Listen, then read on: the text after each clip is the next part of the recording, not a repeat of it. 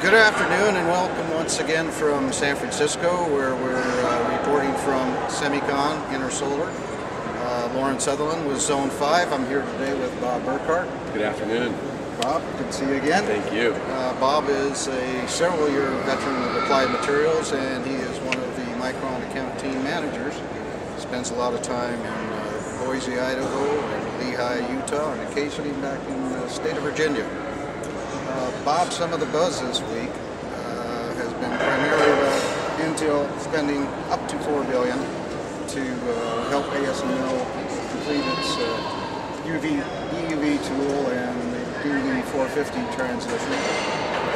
The other interesting news was the perhaps start of consortium in Europe for 450 to be based at IMEC to essentially compete with G450C, which is being built now in Albany, New York. The question I would have is, given your depth of background in lithography and metrology, what are these technologies as they come to fruition? What's the impact on you and what you do for Micron? Well, thank you. Actually, you know, the investment by Intel provides the leadership that we need to go forward. There's been a lot of expectation of EUV cutting into production in 2015, and there's still a lot of work to accomplish in the source requirements and to get the throughputs and illumination required. The investment sounds significant, but if you look at it in the long term and the price of litho tools and the direction it will take the industry, I think that it's still there's still more funding required, especially if you look at the cost of the development of these tools, and because it's not only the process tools but the masks in the background as well. So the leadership by Intel is good. It's needed, and there'll be more investment required. Competition between IMEC and the United States with 450, competition is always good. The biggest challenge will be the technical challenges of competition. It will be the money challenges of competition. So how much money is out there and who's going to invest and when. Many of the leading companies are already on strained and tight budgets. Investing in fabs is quite expensive, especially with return on investment coming later. So I think that the investment is needed, it's warranted, and I wouldn't worry too much about the competition.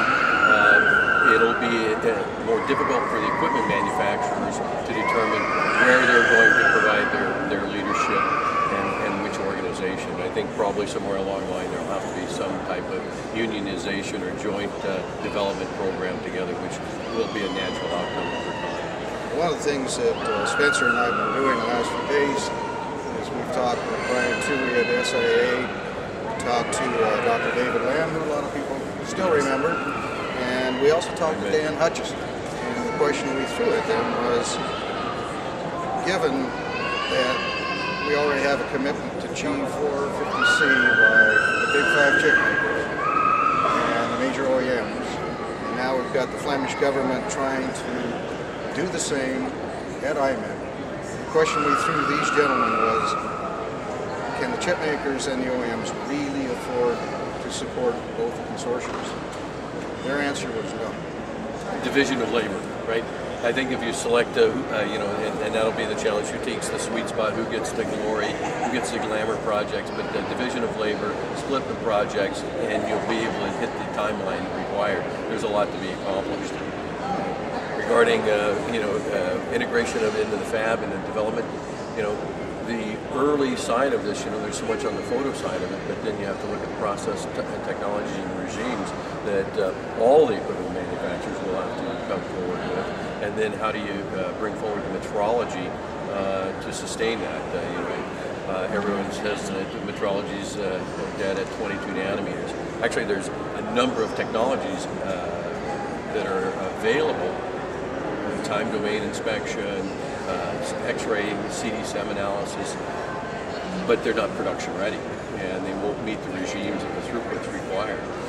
From a metrology standpoint, integrating the hardware is actually fairly easy because you don't have to deal with some of the plasma routine challenges in chambers. But if you just think of the simple idea that you'd have to accelerate the stages 2x of what they are today and do at least quadruple the data rates, and it's already straining some of the capabilities today. And there you have it from one of the experts with boots on the ground. Bob, we appreciate it. Thank you, Loren. Folks, tune in with us later, and we're going to give you a wrap-up on the week to include people like Bob and some others. Thanks for tuning in.